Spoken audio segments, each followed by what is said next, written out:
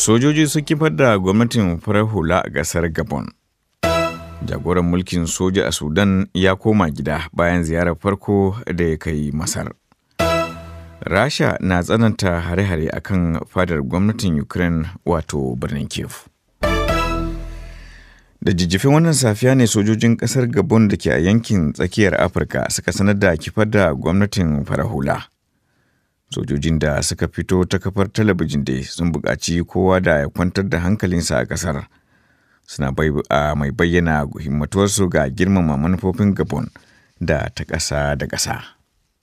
Gouvernement, le Sénat, l'Assemblée nationale, la Cour constitutionnelle, le Conseil économique, social et environnemental. Guda kenan daga cikin sojojin a nan ke cewa sun soke zaben hukumar zaɓe da ta sanar da shugaba Ali Bongo mai ci a matsayin wanda ya yi nasara.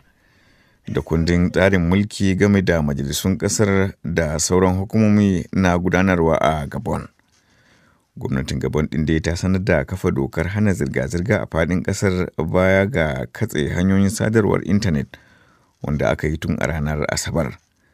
Dukkanin zaɓuka da aka gudanar a ƙasar mai arzikin mai dai na ƙarewa ne da rigingimu tun a shekara ta 1990 da Gabon ɗin ta koma ga tsarin jam'iyyu barkatai na siyasa.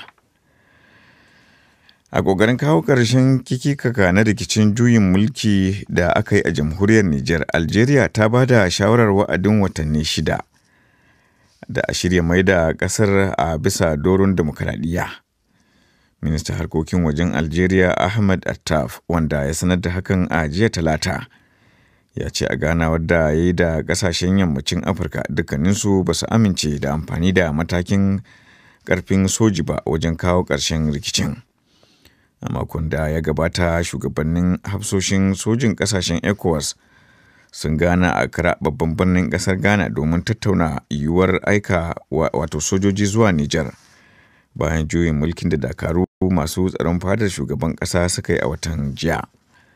Algeria ta nanata cewa ba ta goyon bayan amfani da matakin soja, inda ta yi nuni da sakamakon da ya biyo bayan matakin NATO a Libya a shekara ta 2011 lokacin borin juya hali a kan shugaban ƙasar Muammar Gaddafi.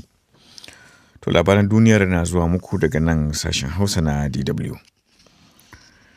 Jagoran gwamnatin soja a Sudan Abdul Fattah al-Burhan ya koma gida a jiya Talata bayan ziyarar farko tun bayan fara yaƙi a ƙasar wanda ya kai ƙasar Masar.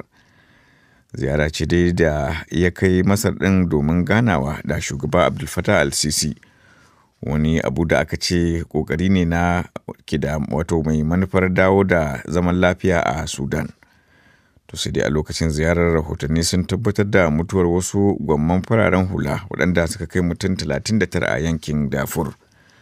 Galibin waɗanda suka mutum kuwa mata ne da ƙananan yara a yankin Yala na kudancin na Darfur, inda faɗa wato tsakanin sojoji da dakarun sa-kai ya ƙazanta. A share guda kuwa Masar ta sanar da fara zirga-zirgar jirage daga birnin Alkahira zuwa Sudan a karan farko. Birnin Kyiv, fadar gwamnatin Ukraine, ya fuskanci wani lugudan wuta mai zafi daga dakarun Rasha sakamakon wasu hare-hare na makamai masu linzami a daren da ya gabata. Shaidu sun ce sun ga wasu tarkacen jirage masu linzami da suka fada kan gidaje a wasu gundumomi biyu a wannan birni. Rahotanni sun ce akwai akalla mutum 2 da suka mutu a lamarin, wasu kamar su kuwa su biyun sun jikkata. Hukumomi a Ukraine ɗin sun tabbatar da wannan hari na ƙasar Rasha.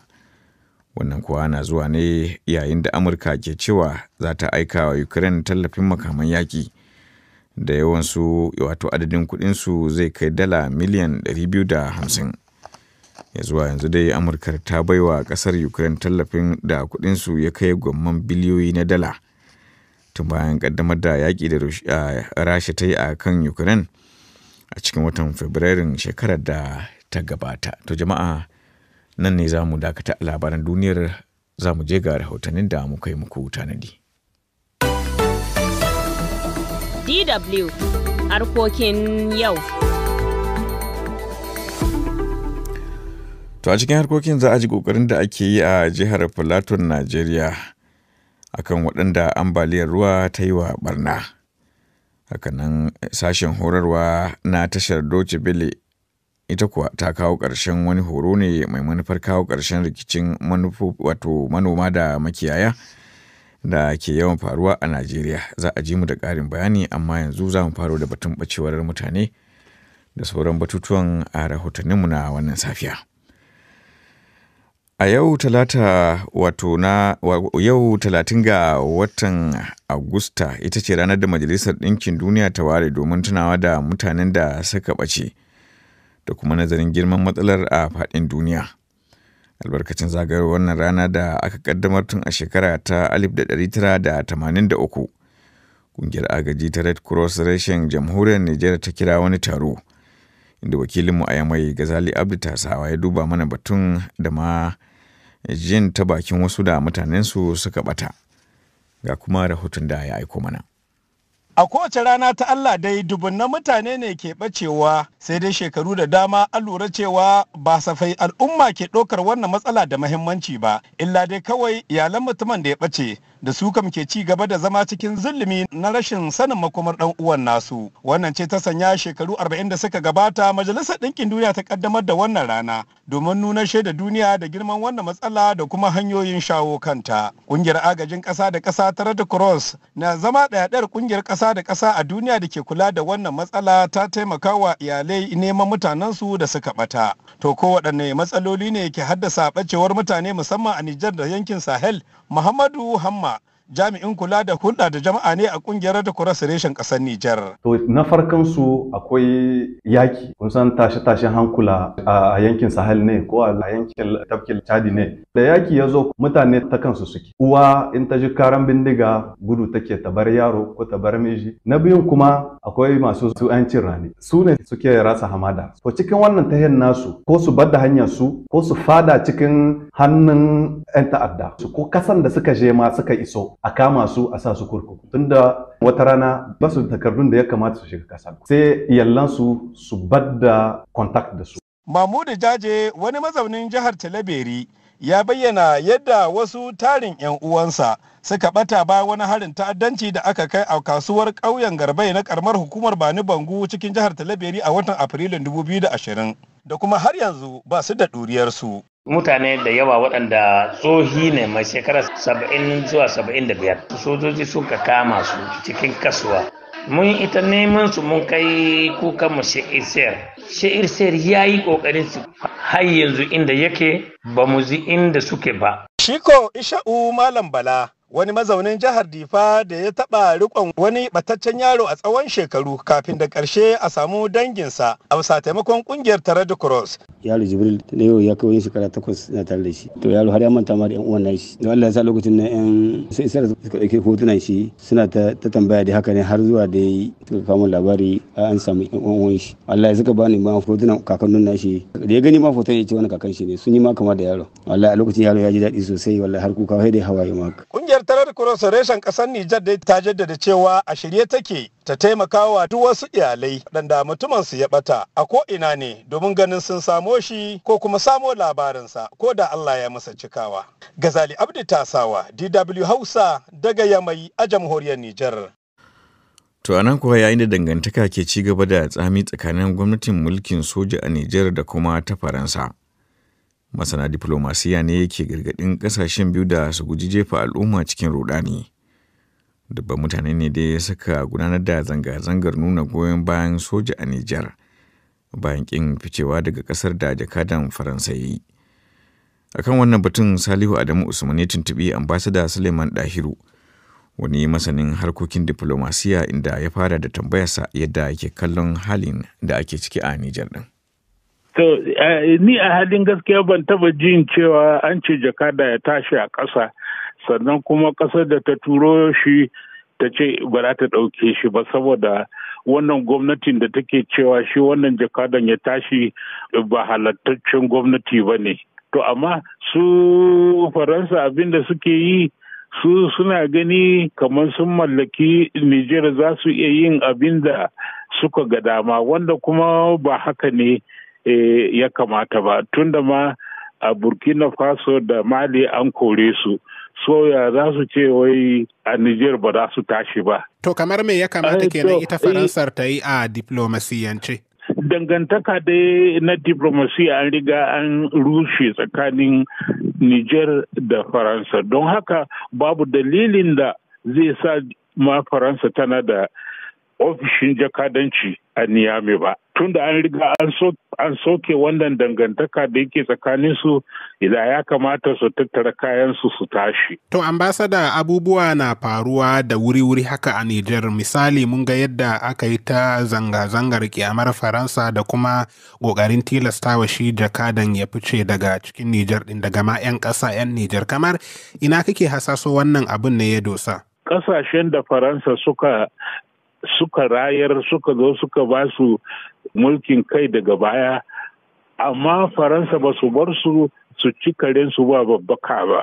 Abinda Faransa ta yi ta tattake su, ya zamanto tattalin arzikinsu duka a hannun Faransa ne, sannan kuma ma'adinai da ake haƙowa daga waɗannan ƙasashen Faransa ne duk suke yi, sannan kuma ba wai kuɗin kirki ne suke biya ba. Ya nuna kawai Faransa su abincin moriyansu ne suke yi, ba su damu da ko waɗannan ƙasashen sun ci gaba ko ba su ci gaba ba. Shin wannan watakila ba zai kawar da yiwuwar amfani da tsinin bindiga ba kenan da ake tsoron kar a kai matakin haka? Idan har misali ya ƙi ficewa kuma al'amura su karin caɓe?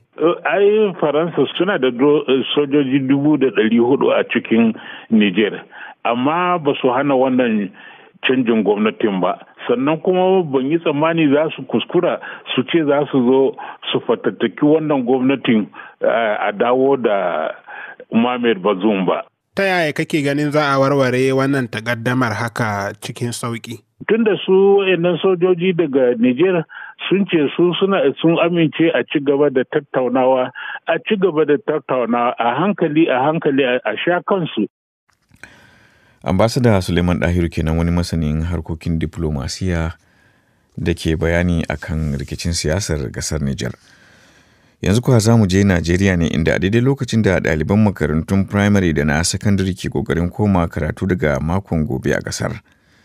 Iyayen yara a jihar Kaduna na kokawa game da tsadar rayuwa da ta biyo janye tallafin man fetur da gwamnatin Najeriya ta yi a watannin da suka gabata. Daga Kaduna, Ibrahima Yakubu ya aiko mana da ƙarin bayani.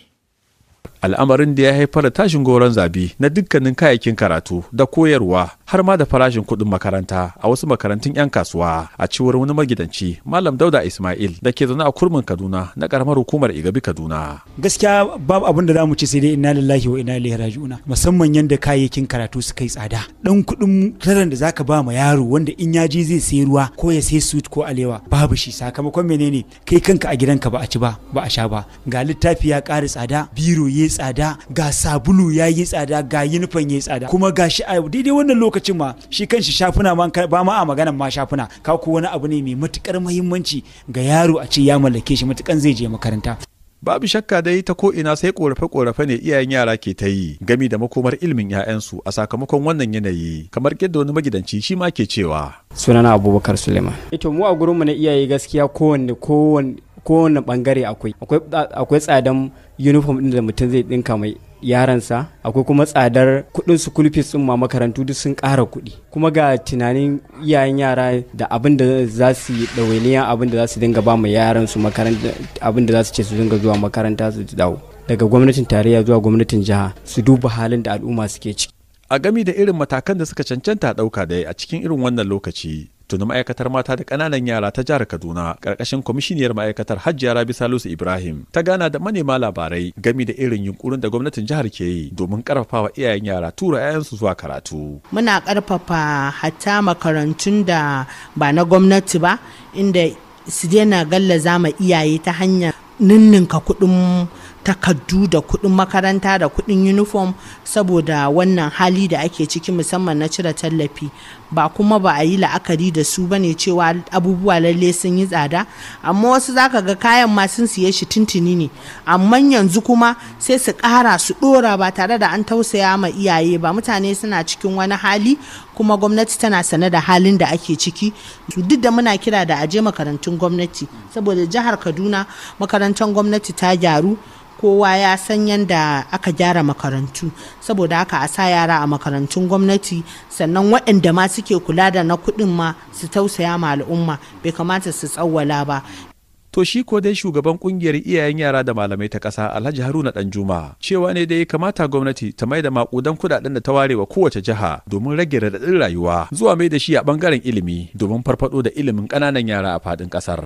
Ko sabu ba za mu daina roƙon arziki ba cewa waɗannan kuɗi na janye abin na mai a dawo a jefa mai ilimi, a gyara manya-manyan makarantunmu da ƙananan makarantunmu, a kuma ba da kayan koyo da kayan koyarwa. Ibrahima Yakubu, sashen Hausa na DW daga Kaduna a Najeriya. To daga Kaduna a Najeriya sai kuma mu je jihar Plateau Dudde a arewacin kasar, inda hukumar bada agajin gaggawa ta Najeriya neman ta kaddamar da rabon kayayyakin tallafi ga al'ummomin da suka samu kansu cikin mummunar ambaliyar ruwa da ta auku a shekarar da ta gabata. Wakilin a Plateau Abdullahi Mai Dawa Kurgui ya ce dubban jama'a ne suka yi hasarar dukiyoyi cikinsu har da gidaje da gonaki sakamakon ambaliyar da ta auku a jihar Abara. Hukumar bada agajin ta ce kimanin mutane 12,000 ne ta kiyasta da su amfana daga kayayyakin tallafi da aka ware wa jihar Plateau don rage walhalu na rayuwa ga al'ummomi da suka fuskanci ibtila'i na ambaliyar ruwa shekarar bara. Nuruddin Musa shine wakilin hukumar ta nema wajen rabon kayayyakin. Na tambaye shi ko wasu hanyoyi suka bi wajen gano waɗanda wannan ibtila'i ya shafa? Jami'anmu sun zaga kowane sako sun ainihin ɗauka sunayen waɗannan mutane da wannan abun ya faru da su. Aka zo aka yi flagging off na rabon wannan kayan, wanda daga nan kuma zai ci gaba zuwa dukkan sauran ƙananan hukumomi 17 na jihar Plateau. Wannan kayan abincin ya haɗa da shinkafa, wake da mai da dai kayan haɗi. Akwai kuma kaman katifa, bargo da kayan girki. An da yi hasarar rayuka da dukiyoyi da dama a sassan jihar Plateau shekarar bara sakamakon ambaliyar ruwa, inda yanzu haka wasu al'ummomi ke ci gaba da tuna irin hasarar da ambaliyar ta janyo musu. Na zanta da wasu da suka je karɓan kayayyakin taimakon. Sunana Sakina Muhammad daga unguwan Keke. Gaskiya muna rayuwa cikin haƙuri da kuma ƙunci na rayuwa na rashin abubuwa sosai. An bani katifa guda 2, taburma guda 4, kuma an bani bargo guda 3, ga sabulu, ga kuma net, ga kuma risho. Sunana Angelina Musa daga Jute Lamingo. Ba abin da muka cire ba ko guda daya. So wani abinci da aka tallafa mana mun gode ma Allah sosai. An bani shinkafa da wake da magi. Akwai manoma da dama da suka yi hasara amfanin gonakinsu a sakamakon ambaliyar ruwar ta shekarar bara. Don haka wasu ke fatan samun taimako na kayan noma daga hukumar ta nema. Malam Shehu Haruna na daga cikin irin waɗannan mutane. Akwai abubuwa da yawa wanda sana'a ma yanzu ta kulle, babu yadda za a yi, to shi yasa gaskiya na zo neman wannan nema abin, kuma Allah ya sa na samu. An bani abin nan kayan gona ne haka, da kuma kai masara na shuki haka, da kuma injin ne. To sai dai wakilin hukumar agajin ta nema Nuruddin Musa ya ce suna tafe da kayayyaki na noma da za su taimaka wa manoma a tsakanin yankunan jihar Plateau 17. Duk wanda ya samu shinkafa zai samu injin ban ruwa da irin shinkafa da kuma chemicals. To sa'annan kuma akwai abin da muke kira livelihood support. An yi la'akari da ainihin matalauta daga cikin al'umma na mata. So su sun samu keken ɗinki da kuma injin markaɗe. Bayan rabon tallafin da ya gudana a nan birnin Jos, ana sare cewa hukumar bada agajin za ta garzaya zuwa yankunan jihar Plateau 17 don ci gaba da raba kayayyakin taimakon ga al'ummomi daban-daban. Abdullahi Mai Dawa Kurgui, DW Hausa daga Jos, Najeriya. To anan kuwa kokarin kai ƙarshen rikicin makiyaya da manoma ne cibiyar horaswa ta DW ke shirin kammala wani taro na watanni 3 da ta yi Abuja bisa rawa da ma tasirin sauyin yanayi a cikin wannan rikici mai haɗari. Ubale Musa na ɗauki da ƙarin bayani. Rikici a tsakanin manoma da masu sana'ar kiwo a cikin tarayyar Najeriya da rikici ne da ɗauki lokaci na tasiri ga rayuwa da makoma, kuma kama daga nau'in labarai zuwa ga salo da ƙila makalmomi. Kafafen labarai cikin kasar na taka rawa wajen ta'azzarar rigimun da ke da lawar tsaki da sauyin yanayi, amma kuma ke neman rikidaya zuwa kokari na ƙara kabila. To sai dai kuma wani horo wani cibiyar horar zo DW ya sha tsawon watanni guda 3 yana ta kokarin sauya tunanin dillalan labaran a cikin neman mafitar rikicin da masu ruwa tsakanin bangarorin guda biyu. kafafen labarai guda 6 ne dai da 'yan jaridu 12 sai kara tudde da kware na jihar Gombe kafin dawowa Abuja da nufin nazarin yanayin noma da na kiwo da mahanyoyin kaucewa rikici a tsakanin sana'o'in guda biyu. Horon mai taken hanyar zama na lafiya da kuma ma'aikatar harkokin waje ta ƙasar Jamus ke ɗaukar nauyi dai. A faɗar Janice Stolpe da ke zaman jagora ta shirin na da babban burin mai da kafafen labaran jagadun zama na lafiya da ƙara rikicin mai hatsari. Kowane ɗan jarida da kowace kafa na yaɗa bayanai kuma in suka yaɗa bayanai na tsana alaga misali to akwai matsala babba. A saboda haka yake da muhimmanci a yaɗa bayanan zama na lafiya kuma a neman maslaha cikin kowane batu. Muna fatan mai da masu halartar wannan horo jakadun zama na lafiya da za su yaɗa bayanai a ko'ina cikin ƙasa. Kafafen labarai guda 3 na Platinum FM da ke Abuja da kuma Progress Radio ta birnin Gombe kuma Freedom da ke biranen Kano da Kaduna sun nasarar tsallake zagaye na ƙarshen horarwar. Ibrahim Ismaila na zama ɗaya a cikin mahalarta horon da kafa Platinum da ke Abuja. Turance yawanci ana maganan Fulani Herdsmen. So ana karkata abun ga kabila wata kabila ta daban, kabila ɗaya. Saɓanin kuma wanda duka idan ka shiga Najeriya ba Fulani kaɗai ba ne suke da, to wannan kalma ta Fulani Herdsmen na daga cikin abun da daga yanzu idan na ga wani ma ya yi amfani da shi zan ba shi shawara ya canja, ba su kaɗai ba ne suke da shanu kuma suke yin kiwo. In har sauyin kalmomi suna shirin sauyi da dama a cikin neman sauyi tunani. Ga Aisha Adam Jalo da ke aiki da kafa Progress da ke a garin Gombe. Kokarin neman fita maimakon yaɗuwar gimin ne zai ɗauki hankalinta cikin batun dangantaka da ɓangarorin guda biyu a nan gaba. Zan fi mayar da hankali ne akan samo mafita akan matsalolin, ba wai kawai in matsalan ya auku kawai a dinga ɗauko matsalolin ana kawo masu sauraro ba.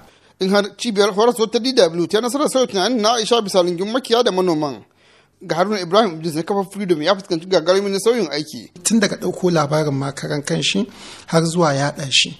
In Allah ya yarda na samu ilimi daban-daban wanda zai inganta ya kuma canja tunanin ba iya manoma da makiyaya ba, a'a ɗaukacin al'umma baki ɗaya.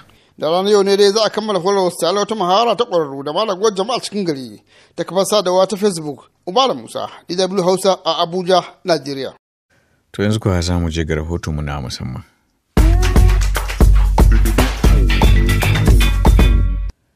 To a ci gaba da kawo muku rahotanni na musamman cikin shirinmu na kundin 'yan mata, a yau za mu je Nijar don jin labarin wata matashiyar da ta yi fice a fannin amfani da na'urar kwamfuta. A cikin wannan rahoton da Mushtaidatu Isa ta haɗa mana bisa jagorancin Gazali Abdu Tasawa, ta bayyana wa DW yadda ta yi ficen wajen amfani da na'urar kwamfuta da irin alfanun da ta samu duk da cewar ta ci karo da wasu ƙalubale. Rahila Mahmudu Tankari matashiya ce 'yar shekaru 23, ta yi karatu har ya zuwa matakin jami'a inda a yanzu take karanta ilimin tsara harkokin sadarwa ga kamfanoni. Sai dai a yanzu haka an fi sanin ta a ilimin sarrafa kwamfuta. Lalle fa ilimin kwamfuta abu ne mai wuya kuma ba a samu mata da yawa a ciki. Amma ni ba wai wani karatu ne ba wai na makarantar koyar ilimin kwamfuta ko wani abu, a'a sha'awa ce tunda nake yarinya in naga mutum na da kwamfuta yana aiki in zo in tambaye ka wane ya ne kai wanga abu, in naga mutum na yi nima in zo in yi referendum. Ina kirkire abubuwa da yawa kamar su logo na kamfanoni, ina kirkiran dubaru ga kamfanonin da suke son tallafa kansu. Muna kartun kamar da san anime irin wanga na yara, kuma ina koya ma mutane sirfilan da ke cikin shige da fice na shafukan sada zumunta. Ba dai karaman alkhairi ba Rahila ke samu a wannan aikin na sarrafa na'urar mai kwakwalwa, wanda ta ce ya zame mata wata babbar sana'a. Ayyukan da nake yi ma mutane da kudaden da ke shiga da su nake daukar nauyin kaina, da ke sai na tambayi uwaye wani abu ba su min wani abu, in na ga wani abu ina so in sai ma kaina wanga kwamfuta ma ta fannin ayyukan da nake yi ne na samu kuɗi kuma na siye shi. Don haka ilimin kwamfuta ni ya taimaka mini sosai a rayuwa. Lalle ilimin sarrafa kwamfuta abu ne mai wuya kuma babu mata da yawa a ciki. Amma a bangaren ilimin zamani babu namiji babu mace, duk abin namiji ke iya yi mu mata muna iya yi, dagewa ce kawai. Sai dai Rahila ta ce sana'ar kirkire-kirkiren fasaha da na'urar mai kwakwalwa na da nasa kalubale, amma kuma bai hana ta ba ta zamo mai dogon buri a aikin sarrafa kwamfutar. Lalle sarrafa kwamfuta na da kalubale da yawa. Na farko dai bangaren ciwon lafiya, inda zaka kasance kullum ga kanan gaban kwamfuta kana aiki da kwamfuta, yana iya kama maka matsalolin idanu sai ka rinka sa gilashi. Na biyu kasancewa ta mace, akwai mutanen da ko in muka tai wurin su neman aiki ba su yarda, sai su ce ba mu iya yin abin da su maza suke iya yi. Alhali duk abin da maza ke iya yi mu mata muna iya yi.